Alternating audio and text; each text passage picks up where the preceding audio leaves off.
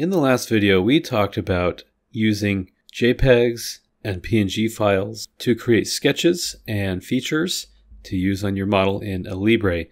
And then I received a question about SVGs, and indeed, Alibre can handle SVGs.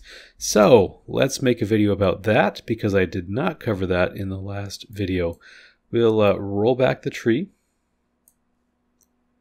to prior to when I had added the logo. And let's say that I've got a logo in an SVG format. I'll create a sketch on this plane, and then I can right-click in a blank space and select Import SVG.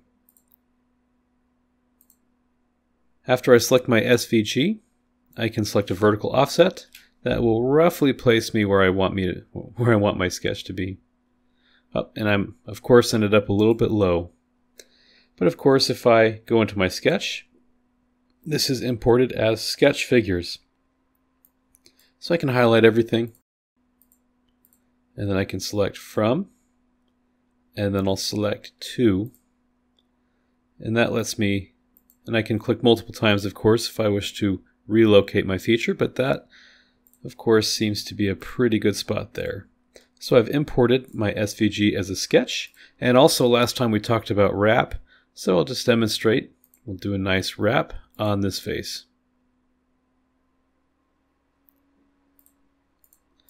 And there we've been able to import our logo from an SVG file.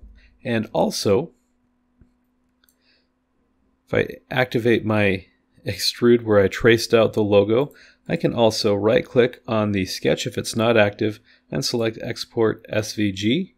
And I won't include, and I can export it to an SVG file for later use. So that's how we can deal with SVG files in Alibre. Hope this was helpful. Please subscribe to the Alibre channel. See you in the next one.